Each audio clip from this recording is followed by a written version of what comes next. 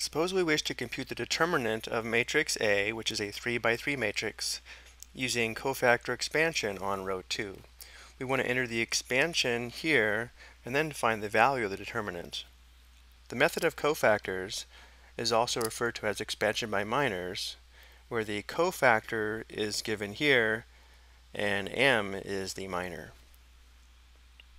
So using cofactor expansion on row 2, we'd have the determinant of matrix A is equal to, well, notice how the first element in row 2 is negative 3. So we'd have negative 3 times the cofactor, which would be negative 1 raised to the power of I plus j, where I and j are the row and column of negative 3. Negative 3 is in row 2, column 1, so we'd have negative 1 raised to the power of 2 plus 1, times the minor, which is a 2 by 2 determinant formed by eliminating the row and column of the element negative 3.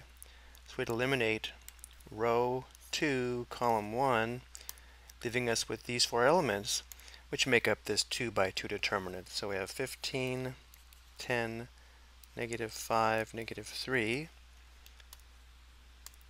And then we'd have plus, the next element in row 2 is negative 8. So we have plus negative 8 times the cofactor, which would be negative 1 raised to the power of I plus j.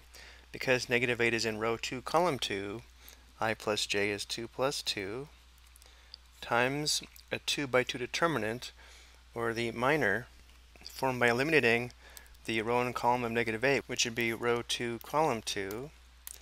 So we have 5, 10, negative 2, negative 3. And then we have plus, the last element in row 2 is negative 6. So we have plus, and then negative 6 times the cofactor, which is negative 1 raised to the power of, negative 6 is in row 2, column 3, so we have raised to the power of 2 plus 3, times the 2 by 2 determinant of the minor, formed by eliminating the row and column of negative 6. So we eliminate row 2, column 3.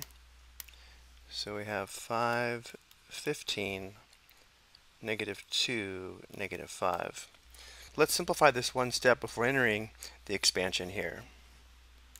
The determinant of matrix A is equal to, well, negative 3 times negative 1 raised to the power of 3 is going to be positive 3.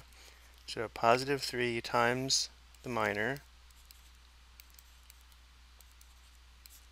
Then we have plus negative 8 times negative 1 to the 4th.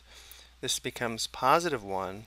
So negative 8 times positive 1 is equal to negative 8. So we have minus 8 times the 2 by 2 determinant, or the minor. And then here we have plus negative 6 times negative 1 to the 5th. That's negative 1. Negative 6 times negative 1 is positive 6.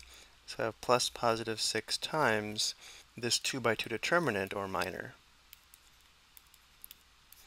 So we enter all this information here.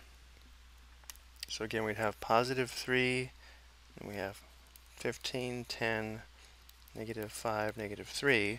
Notice there's a plus sign here, and we have a minus sign here. So enter negative 8, and then the elements 5, 10, negative 2, negative 3. And then we have plus 6 times this 2 by 2 determinant with elements 5, 15, negative 2, negative 5. And now we want to go ahead and evaluate this. So to evaluate each 2 by 2 determinant, we'll find this product minus this product.